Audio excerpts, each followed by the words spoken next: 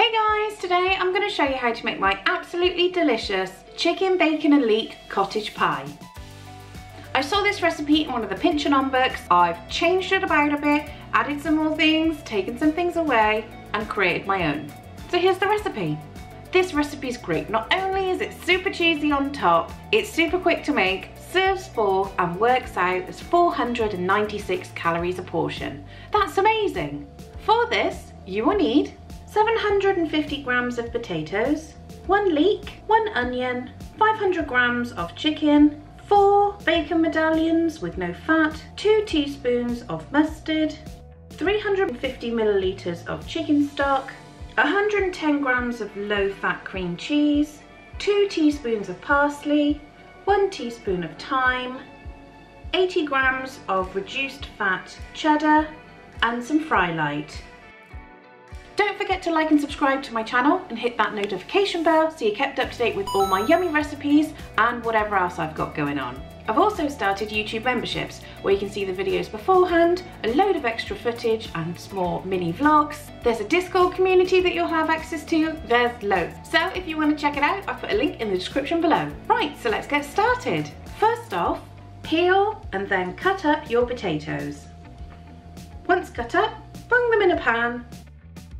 Cover them with boiling water, add a pinch of salt and bubble away for about 20 to 25 minutes until they're soft.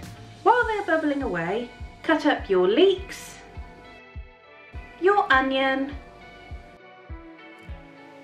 your bacon rounds, I've done mine in strips, and your chicken into chunks. Then make your stock. Once your stock's made, in a warming pan, spray some Frylight and pop in your chopped up leeks and onions. Give these a little fry for a couple of minutes until they start to soften and brown like this.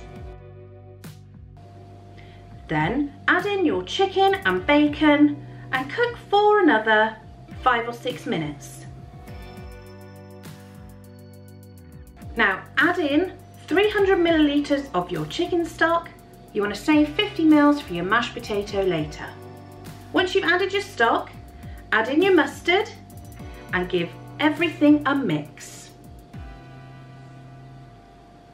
Once mixed together, bring to a simmer and simmer away for about 10 minutes. After 10 minutes, it should look like this. Give it a stir and turn off the heat. I like to allow mine to cool a bit before adding the cream cheese so it doesn't curdle. Once your mixture's cooled a little bit, add in 80 grams of the cream cheese and your thyme. Give everything a mix, leave it on a low heat to warm through. While that's warming, it's time to mash your potatoes. Today I'm using a potato ricer, but you can mash it with a fork or however you like. Once I've mashed all of the potato, add in the 50 mils of remaining chicken stock, your parsley, and the 30 grams of remaining cream cheese.